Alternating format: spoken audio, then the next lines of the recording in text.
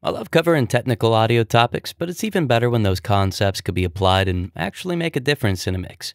So let's cover 3 practical ways to improve your vocal production right now.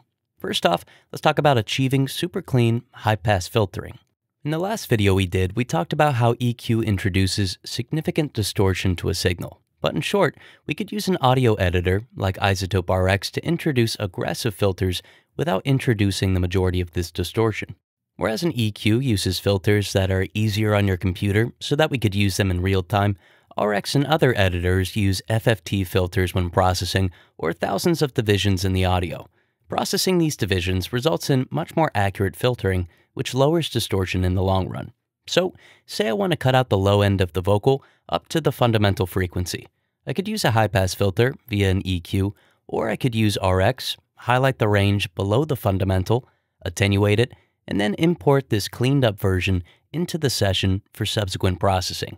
Now, it's a little tedious for sure, but once you get the hang of it, this is an awesome way to clean up a vocal while introducing less distortion than with a traditional EQ. So let's listen to our vocal processed with identical gain changes, one with EQ and one with RX editing. Notice the significant difference in clarity. I'll never know what I've never known. Let it go, float on the ocean. I'll never know what I've never known. Let it go, float on the ocean. Next, let's cover amplifying formants for intelligibility. Now, if you want to improve a vocal's intelligibility, vocal formants are a good thing to understand. They're clusters of frequencies that determine the perception of a particular vowel. Each vowel has 3 formants, one in the low mid-range, one in the mid-range, and one in the high mid-range.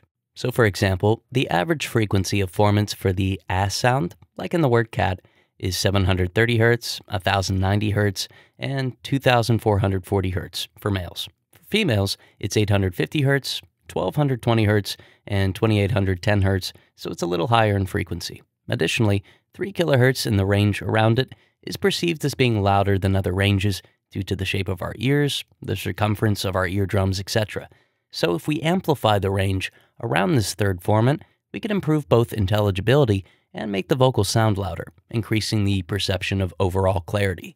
Now, I've suggested amplifying this range on vocals a few times, but I hope that this solidifies that things aren't completely subjective and that there's a solid argument behind why amplifying 3 kHz improves the clarity. So let's listen to the vocal, and then the same vocal with 3 kHz amplified by 3 dB, but gain compensated so that their peaks match, and notice how the latter sounds clearer.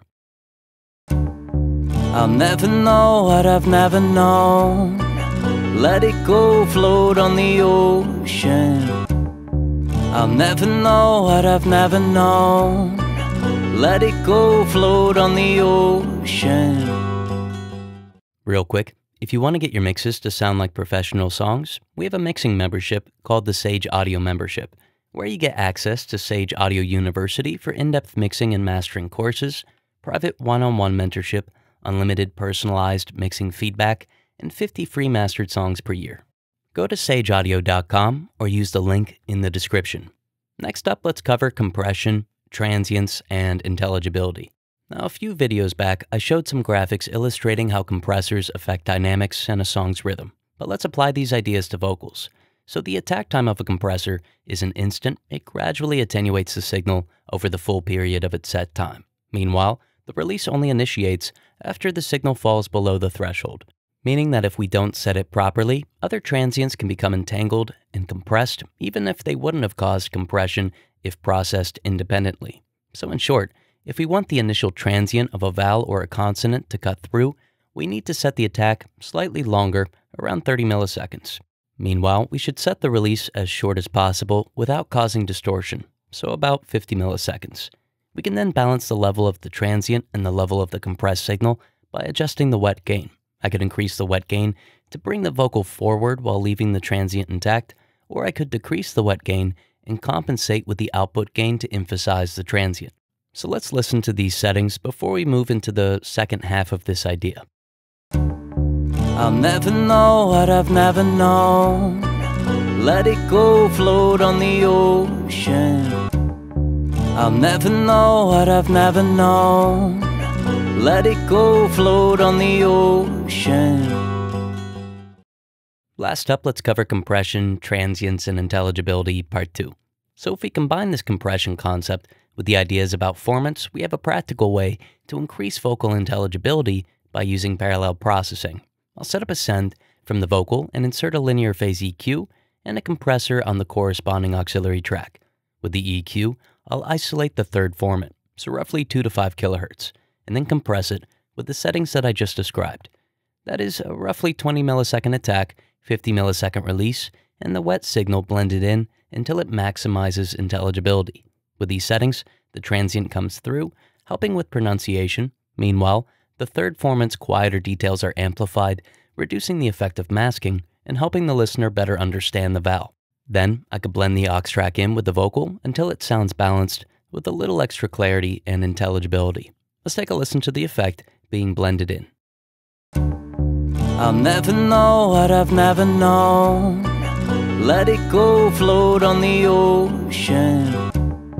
I'll never know what I've never known. Let it go, float on the ocean.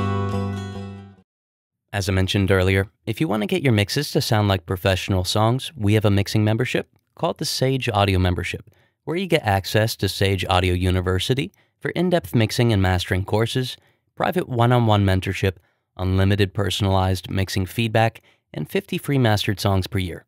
Go to sageaudio.com or use the link in the description.